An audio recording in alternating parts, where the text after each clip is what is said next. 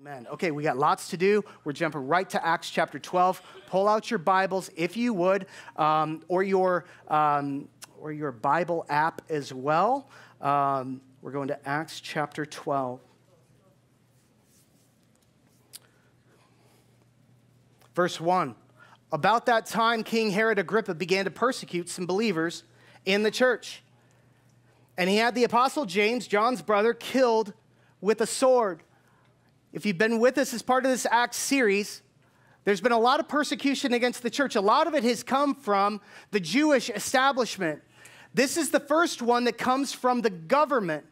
Herod begins to persecute people in the church, and specifically he goes after a man named James. James is special. Why? Because up to this point, several Christians have already died for their faith. We've already had martyrs. But up to this stage, the original 12 disciples of Jesus have gone untouched. It could have been believed at that time, probably was believed at that time. These miracle-working, super close to Jesus people are probably untouchable. When all of a sudden James, part of the inner circle, if you know the scripture, he was on the Mount of Transfiguration with Jesus. The three top disciples, James, John, and Peter. James has been killed with the sword, likely beheaded. This would have rocked the early church, their confidence. So verse 3, when Herod saw how much this pleased the Jewish people, he also arrested Peter. Because if your polling numbers go up when you did the first thing, keep doing it, right? And so he decides to arrest Peter as well. This took place during the Passover celebration. Then he imprisoned Peter, placing him under the guard of 4 squads of 4 soldiers each. He used 4 squads because there were 4 watches of the night. He wanted to make sure there were fresh soldiers for each watch. Herod intended to bring Peter out for public trial after the Passover, but while Peter was in prison, the church prayed very earnestly for him. Just a tiny little moment here at the end of verse 5. The church met together and had a prayer meeting. This is Peter. This is the top leader in the Jerusalem church. He is precious to them. And Peter has been arrested. They don't want him to go the way of James. And the thing with James just happened. There's got to be fear there. And so they hold a large prayer meeting in the home of John Mark's mother, Mary.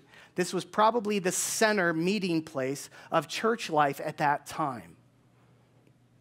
And while they prayed, it says they prayed earnestly. That word earnestly there, it's an important word in the Greek. It's ektenos. It was a medical term.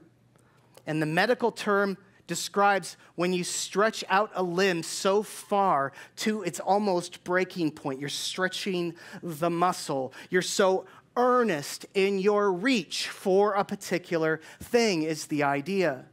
This is how earnestly, how passionately they're praying. Verse 6, the night before Peter was to be placed on trial, he was asleep, fastened with 2 chains between 2 soldiers. Others stood guard at the prison gate. And this is the first point of comedy in the picture, in the story, is everybody's praying earnestly. The idea is they were probably up all night long. Guess who's snoring? Peter. He's the guy in jail. He's literally chained both sides to 2 different guards. Do you think that was a comfortable situation? Probably not. He's supposed to be put on trial and likely killed the very next day, the same way that James had been killed. How in the world is this man so at peace, so no anxiety, not worried, totally settled, that he's sitting there and he's sleeping? That little detail there is important. Amen. How could you sleep at a time like that? He's sleeping because of this.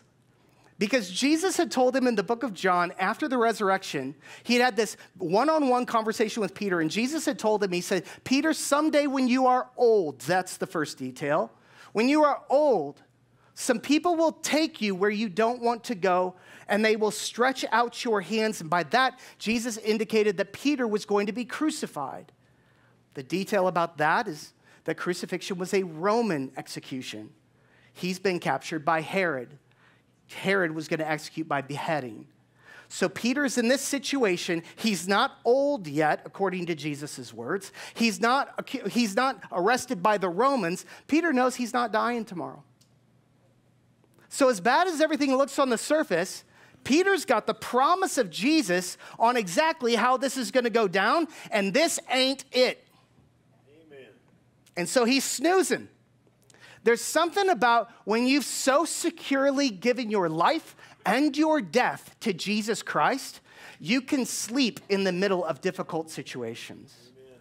Remember Jesus sleeping in the boat in the middle of the storm, and the disciples are waking him up saying, "How dare you be sleeping right now? We're all going to die." There is a peace that leads you through the storm. Amen. Do you have that peace? Boy, we struggle with that, don't we? It's an election year, amen? A lot of us are losing sleep already, and we're not even near November yet. I know. Where can we get our security? Our security comes from a surrender of our life and our death to Jesus Christ. Amen. That's where it comes from. And then all of a sudden we find that we're sleeping when no one else is. Peter was asleep. I love that. Verse 7, suddenly there was a bright light in the cell, and an angel of the Lord stood before Peter, and the angel struck him on the side to awaken him and said, "Quick, get up," and the chains fell off his wrist. Now, first off, the angel appears, and a bright light fills the cell, and then the angel has to hit him in the side to wake him up. Why do you have to hit him in the side to wake him up? Because he was sleeping. Like you showed up, bright light. You think the guy's going to wake up. He's sleeping deep, right? Now you got to hit him, and then the angel makes his chains fall away. This angel's got superpowers, amen? Amen. He's got light. He's got the ability to do away with handcuffs, and all of this while the guards do not see what's happening. The angel told him, "Get dressed and put on your sandals," and he did. "Now put on your coat and follow me," the angel ordered. So the guards somehow do not know what's going on. Verse 9, so Peter left the cell following the angel, but all the time he thought it was a vision. He didn't realize it was actually happening to him. Verse 10, they passed the first and second guard posts, and they came to the iron gate leading to the city, and this opened for them all by itself. So they passed through and started walking down the street, and then the angel suddenly left him. This is a lot going on. Amen. Like the angel's got a lot of power. This is an amazing thing that's just taken place there. Why in the world did the first two guards not even notice that he got up and walked away? Why did they hear nothing, see nothing, feel nothing? They should have felt all of it. And then the two guards that were at the gate as well also should have stopped him. Somehow they do not know what's going on. This is Jedi mind trick stuff on the angel's part. Right? These are not the droids you're looking for. It's like, how did that even work? I don't know. But the angel just did it. God gave the angel that power. Angels do stuff, amen? Angels do stuff. Yep. To show Star Wars on the screen on Father's Day. It warms my heart. Warms my heart. That's my one dad joke of the day right there. No more. Yeah, right. All right, verse 11. Peter finally came to his senses. "It's really true," he said. "The Lord has sent his angel and saved me from Herod and from what the Jewish leaders had planned to do to me." So Peter says, I just got saved from Herod. Now, of course, he knew that was the case, but just ask yourself the question that was still on his mind. Why did I get saved and James didn't?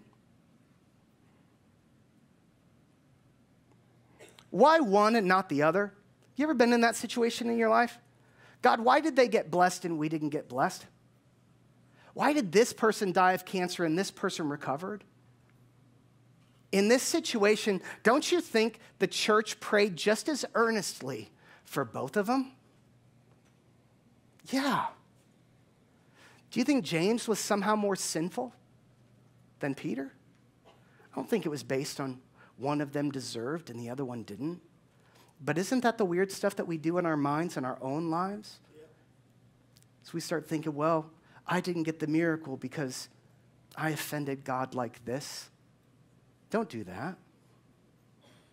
God made a decision about James, and he made a decision about Peter.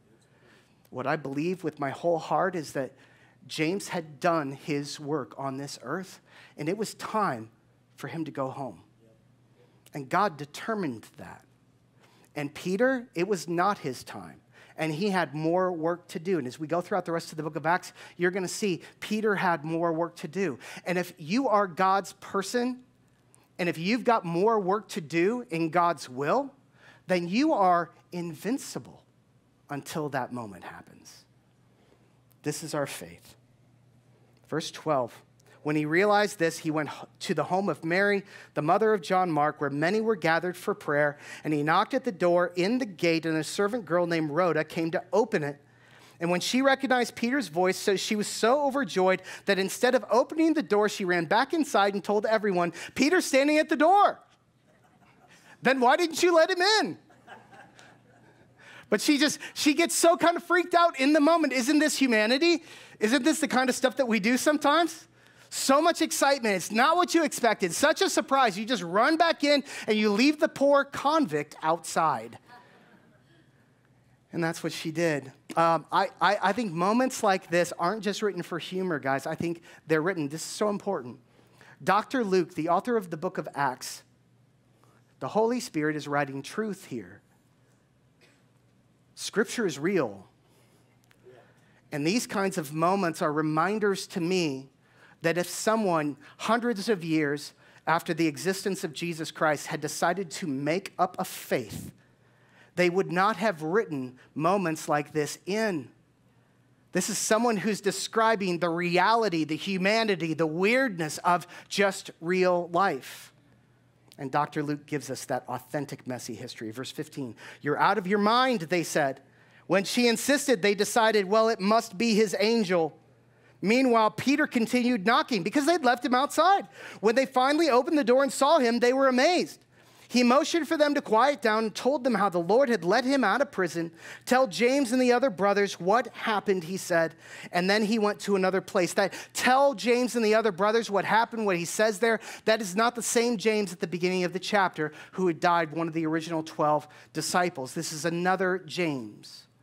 This is James, likely James, the brother of Jesus, who becomes the leader after Peter of the Jerusalem church and writes the book of James in the New Testament. This is likely Jesus' brother, or at least half-brother.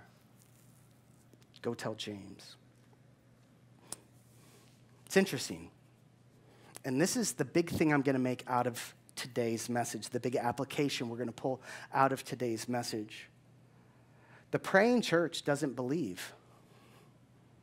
The praying church gathered there, they're praying that he might be released, but they don't actually believe that he will. Because when he shows up, they don't believe it. When evidence that God has answered their prayers shows up in front of them, they still don't believe the evidence that they're given. Wow. Isn't that amazing?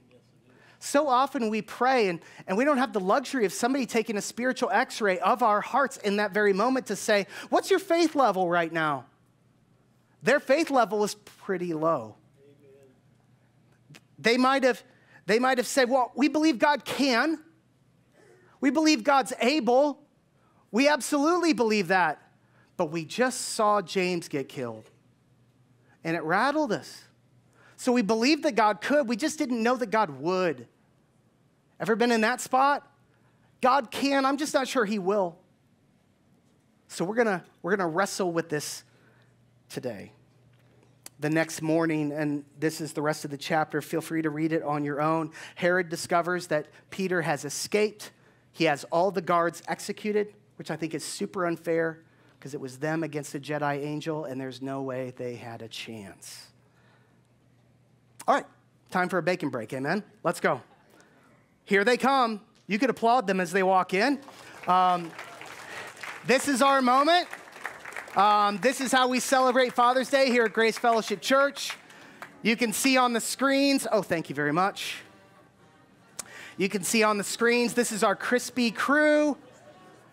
Greg, Matt, Zach, and I can't see who's behind that. Oh, there's Morgan. Graham is also there.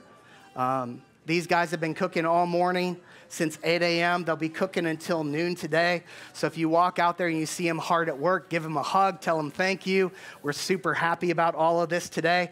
As they're passing the bacon down your row, it doesn't matter if you're a dad or not. Please just take a piece of bacon. The only thing I ask, sometimes this goes on too long, don't spend a lot of time finding the perfect piece. I know how tempting that is, but just grab one and let it go by.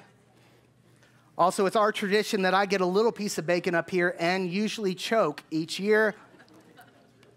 So that was just the 1 year. Okay, little story. We don't have time for this, but I'm going to tell it anyway. The first year that we ever did this, we went to El Rodeo, and we actually had them thick slice pork butt. Oh, it was so good. It was so good. But I choked for real that year because they were like mini pork chops basically up here. So this is better. Still thick bacon. Thick enough? Good? Excellent. Excellent. So enjoy the bacon. After the service today, we've got kind of a classic, beautiful truck downstairs. That's meant to be our photo booth. So go down, take Dad down there, whether he wants to go or not. Amen? And get yourself a Father's Day picture. It's going to be great. So they're still passing out bacon. I'm going to preach while you eat because I get paid for this.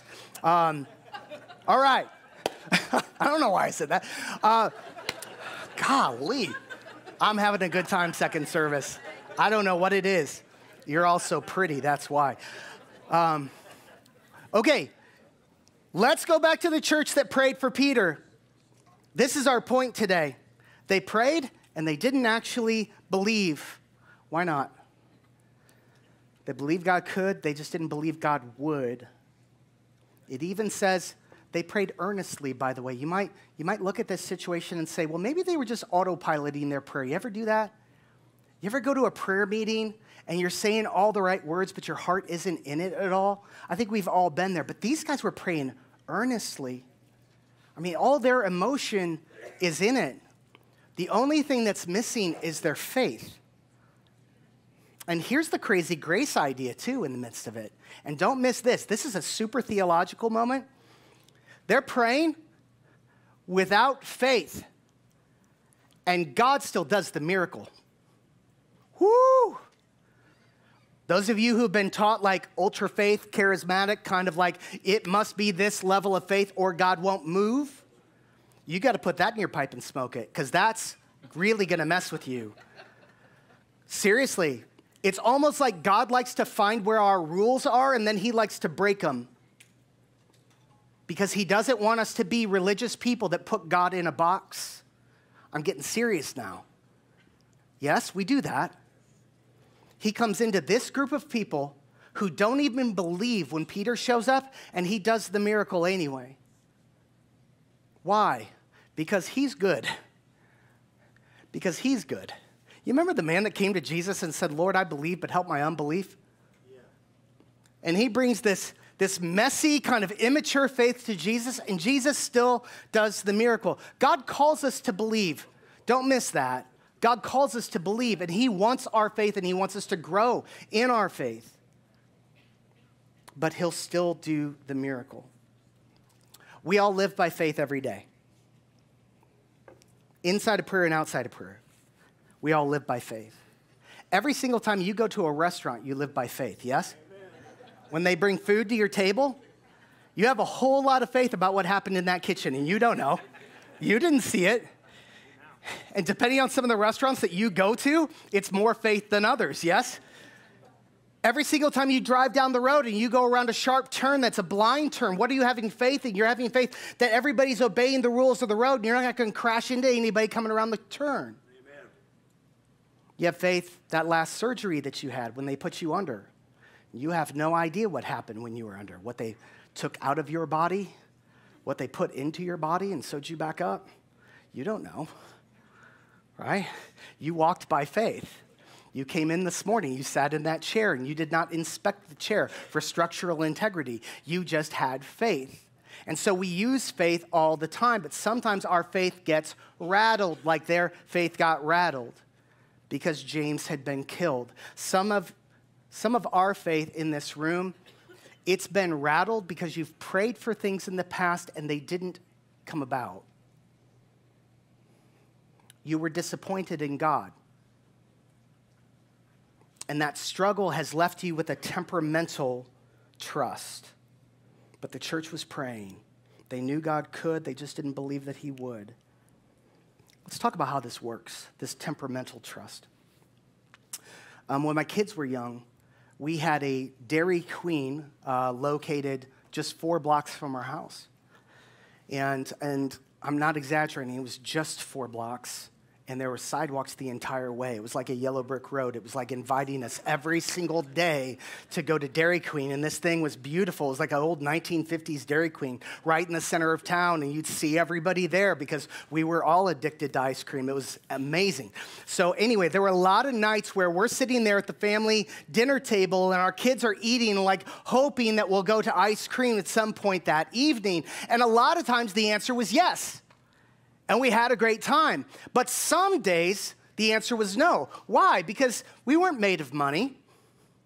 Sometimes we didn't have the money to do it that often, and we did care about the kids' teeth, because some of you are judging me right now, looking at me like I'm a bad parent. But it's like, no, we did care about their health, and we cared about their teeth, and all that kind of stuff. So sometimes the answer was, it's been too many times this week. So the answer is no. And here's the thing. How should that conversation go? The answer is no this time. Wonderful, Dad. I totally understand. Like, there will never be ice cream again. This is so terrible. I was really looking forward to it. You know how this goes.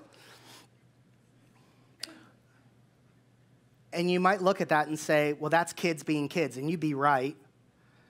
Like when you're 3 years old or 4 years old, that kind of temperamental trust where all of a sudden everything falls apart because of one disappointment. Like that's the way that it works with us. That makes sense at 3 and 4 years old. It just stops making sense at 30. Because what should we be growing into? A stronger trust, right? We should be growing in our relationships, growing into a stronger trust of our parents. We say, no, Dad's generous, and Dad loves me. And so if tonight the answer is no, that's okay. There's a reason. I'm going to trust. And then I'm going to come back the next night, and I'm going to ask again and see if the answer is yes that time. And then an asking and an expecting and a persistence starts to become part of a stable trust relationship. And that's the way it's supposed to work. And sometimes we don't grow into that the way that we should. Even in our marriages, some of us really struggle with anxiety and fears about the fidelity of the other person, even if they've earned through faithfulness our trust. See, when we're in a good, healthy relationship and they act trustworthy over time, then we should give them trust. And sometimes, even because of our past, maybe it's difficult to extend trust, even to someone who's trustworthy. But we need to.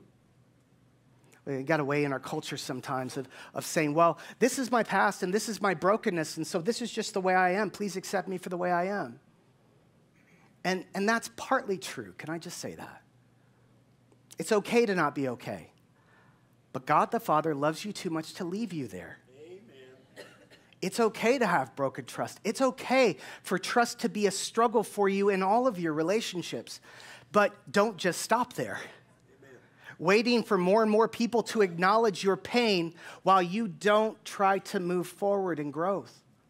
It's a both and thing. They should acknowledge your pain and your past and the difficulty, but you should also expect growth. And it's going to take courage, and it's going to take risks, and it's not easy. And this is the same thing in our relationship with God, yes? It's not about a temperamental trust, even though there's days that we pray with that temperamental trust, and we get really disappointed, and we struggle to believe him in the future because he said no to ice cream once before. We don't want to ask again. But God longs for us to grow in that. So let's talk about it a little bit more. God's nature is that God is faithful It's a word that we don't talk about a whole lot. God is faithful. In the Hebrew, that's emet. He is emet. Say emet. Emet. God is emet. He is faithful. So this is what he told Moses when he revealed his character to Moses. He said, Yahweh the Lord, the God of compassion and mercy, I am slow to anger and filled with unfailing love and emet and faithfulness, trustworthiness, dependability.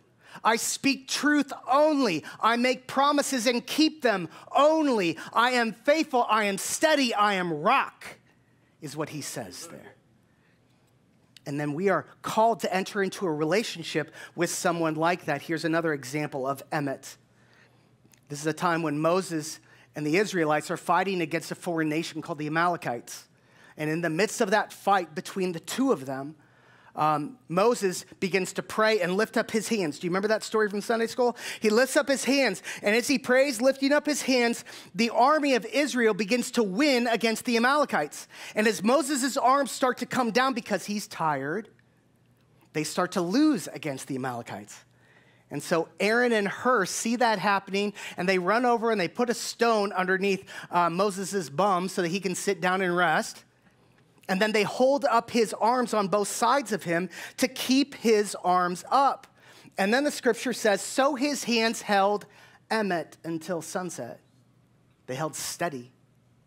They held faithful. They held strong. Here's the third one. God is steady, even amidst giants. God had told them that they were going to go into the promised land. And so they sent 12 spies in right as they got to the border. And the spies came back and said, I don't know if our army is going to be able to defeat the army that's in the promised land because they're full of giants. And they were super afraid. And that fear spread to the rest of the Israelite people. And they all said, we're so afraid of going in there that we won't win the battle, that we're not going to go forward. And God took it very personally. He said it's their distrust in this moment isn't just a personal thing. It's personal with me. So here are God's words. He says, how long will these people treat me with contempt or dishonor or unbelief? Will they never believe me? That's that emet word there. Will they never give me acknowledgement that I'm trustworthy, even after all the miraculous signs that I have done among them? Israel had been freed by God from Egypt. He had parted the Red Sea for them. He had done miracle after miracle. Manna had come every single day in the desert for them. They were faced with miracles every single day. And they come to this moment, and there's such a temperamental trust in them that they're like, but we don't believe God will help us here because there's giants. Do you see? And God's like, I've earned this trust. Amen. And they're treating me like a liar who has never spoken anything but truth. They're treating me as unstable when I've only ever been rock solid for them. And I don't think in this moment that this is God angry with them. I think he is full of grace toward us. But they are stuck. To be in that place is to be stuck in an unhealthy place of immaturity. And God calls us to more. And so when you see the church and they don't believe that Peter's even alive because they have not been praying with faith the whole time, it's like, I get it, I've been there, but you guys are stuck. And you need to step into more. 400 years after that point, a shepherd boy named David came along, faced one of those exact giants that the other people were afraid of 400 years later, named Goliath. And he said these words to Goliath. He says, this day the Lord will deliver you into my hands, and I will strike you down, and I will cut off your head. And then he flings some stones at that guy, and he wins. Why? Because faith isn't just about feelings. Faith is about feet. It's about moving. It's about taking a step of faith in the direction of God. Faith moves. Faith walks. Faith takes action. It's not about in your prayer life, you just trying to manage your feelings toward God. That's not what it's about. That actually doesn't work. But it's you being willing to take action. Again, praying every single day about ice cream and not losing heart, that's action. That's feet. And it's like, how many times throughout the scripture did people need to take action? You remember Peter being in the boat and Jesus is walking on the water and Peter decides to get out of the boat and walk on water himself? That's feet. It's like the rest of the disciples in the boat, did they believe? We don't know, but we know about Peter's faith because he walked. So what's that for you? What's the action you need to take? Daniel chapter 3, verse 16. Here's another group of people who walked in a way that not only God can, but God will. God can and God will. Shadrach, Meshach, and Abednego. Rakshak and Benny, according to VeggieTales, if you follow that. So here's what happened is you had Israel was taken into captivity, and you've got these three very, very young, might have been late teens, even early 20s, Jewish men, Shadrach, Meshach, and Abednego. And all of a sudden, the king builds this very large statue of himself, and he wants everybody in the kingdom to bow down to it all at once. And there's three of these gentlemen standing, refusing to bow to it. And so Nebuchadnezzar gets right in their face and says, if you don't bow, I'm going to throw you in a furnace, and you will burn alive. And that's the threat he makes to them. And their response to him, Daniel 3:16, O Nebuchadnezzar, we have no need to answer you in this matter. If this be so, our God, whom we serve, is able to deliver us from the burning fiery furnace, and he will deliver us out of your hand, O king. But if not, be it known to you, O king, that we will not serve your gods or worship the golden image that you have set up. Faith has feet. They took action. And look at their words. Amazing. Our God can do it, he's able. And our God will do it, we expect him to. Why? Because he loves us and he protects us and he's generous toward us. Why wouldn't we expect it? But even if he doesn't, even if today is a day that this particular prayer gets disappointed, I'm gonna trust him anyway. If it's his will that I walk into that furnace, let's go. Amazing faith. What a phrase. Our God can, our God will, but even if he doesn't, I'll trust him. Can you try that? Our God can. Our God can. Our God will. Our God will. But even if he doesn't, come on, even if he doesn't, I'm going to trust him. Our God can, our God will, but even if he doesn't, I will trust him. That's an amazing prayer for a hospital bedside. Our God can, and our God will. But even if he doesn't, I'm going to trust him. Because even if the answer is not yes today, I'm going to ask again tomorrow because he's good to me and I expect him to do good things. I don't have a temperamental trust. I've got a solid, strong trust, hoping that it's growing in God. But if that's the case, then I'm voting with my feet and I'm praying every day. It's when I stop praying, and man, I've been there. I can't tell you how much I've been there. I prayed so many years already, and the answer's been no, or it's been wait. And sometimes it's hard to keep going. But stubbornly, with your strong trust in a God who's earned it with you, trust him. The book of James, it says, you have not because you ask not. It's an amazing moment in Scripture. He says there are blessings in your life that you could have had, but you didn't ask God for those blessings. And so those blessings have not come about. And that's, you guys who are philosophical in the audience, that's really gonna mess with you. But the idea there is, there were blessings that could have been in your life last week that you didn't ask for. And so you have not enjoyed them. There were blessings yesterday that God was making available to you. You're like, well, why didn't he just pour them all out? Like, just give them to me, God, if they're there. Because God has tied his blessings to prayer. It has been his good pleasure to tie some of his miracles to prayer. Why? Because it tethers your heart to his heart. Amen. There is something about prayer that causes you to keep going to the Father, to keep remembering him, to build your relationship with him, that he is your source. And it drives you, and he knew that about us. But what he says is, he says, keep asking. I know I said no before, but keep asking. It wasn't the right time. I had my reasons. I'll explain it all someday, maybe. But keep asking and don't stop. Amen. Right? Because it's in the not stopping that we get closer to him. And watch this. It's in the not stopping that you'll start to see more blessings come into your life. And I'm not making weird promises to you, okay? I'm just quoting James here.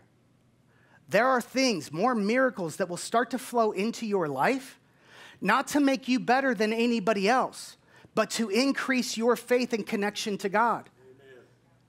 There's some old saints around here that have got an amazing faith of expectation with Jesus. And part of it is they don't stop praying. And as they don't stop praying, they have all these miracles come in. And so they've got so many yeses in their life that God has given to them. And so when some no's come along, they're not so temperamental about it. Because it's built them up. That's how it works. Our God can, our God will, but even if he doesn't, I will trust him. Resilience.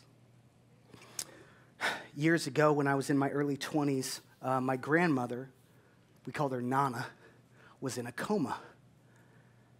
And she had been in a coma in the hospital for a long time. It had been well over a month. It's too far in the past. I forget exactly how long she was in there. But she was in so long, you stopped expecting to talk to her again. You figured this is just it. And, I mean, we're still there every single day, and we're a tight family. And my grandfather, who is this amazing guy, elder in the church, man of God, fought in World War II, Army veteran, just amazing. I can't tell you how much respect I have for him. But it just so happened there was this one day we were at the hospital, and it was just him and me in this family waiting room. And he broke down crying in front of me, which you didn't see him do very often. And he said, Josh, is it time for me to just give up? Is it time for me to stop praying? And I was just a young punk, okay? I had just started reading the scripture. I had just started walking with God. I had no right for this man to ask me such a question. But it's just where we were, and it's just where he was. And I just, in my quiet time, have been reading about King David. And there was a moment where King David, God had told him one of his kids was going to die. That's a complicated story.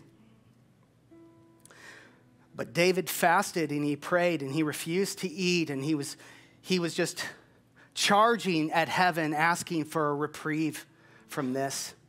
Sackcloth and ashes, and he would not be comforted or consoled. And some of his servants were starting to get worried about him.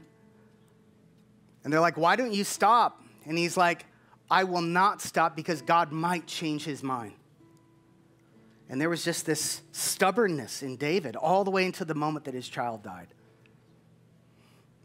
And so just put on the spot by him in that family waiting room, I was like, Grandpa, I just read about David doing this. And he didn't give up until it was over. So I think we just do what David did.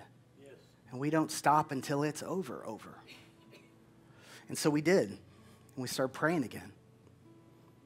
And no lie, not making this up, like 2 days later, I'm sitting in the hospital room, and like some dumb 60 Minutes program comes on.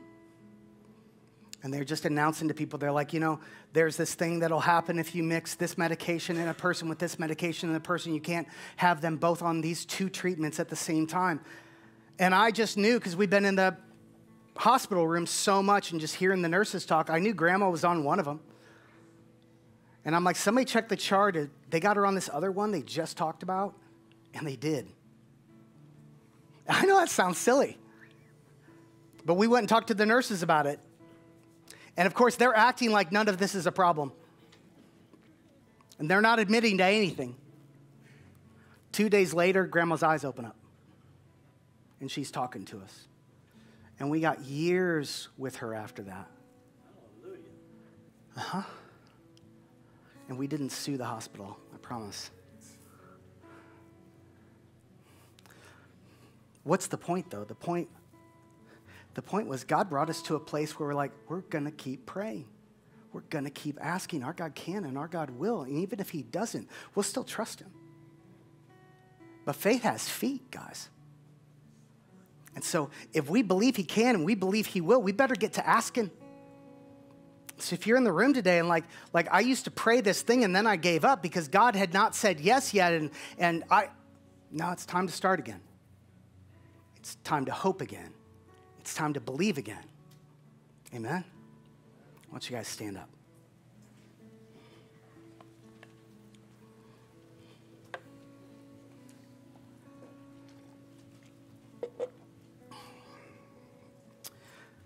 Lord Jesus, I pray for a restoration of faith all across this room. I pray, Lord, that we could ask. Lord, we're not so strong in our hearts that we can make things happen. We're not trying to make things happen. But we are asking our good Father. And Lord, you've earned our trust time and time and time again, Lord. You've come through for us, not just in human history, but in our lives. Lord, I pray that we would give you the trust that you deserve. And oh, Lord, I pray that you call us back to prayer, to this adventure of asking you for big things and watching you come through. Jesus, show us that kind of life. In Christ's name, amen.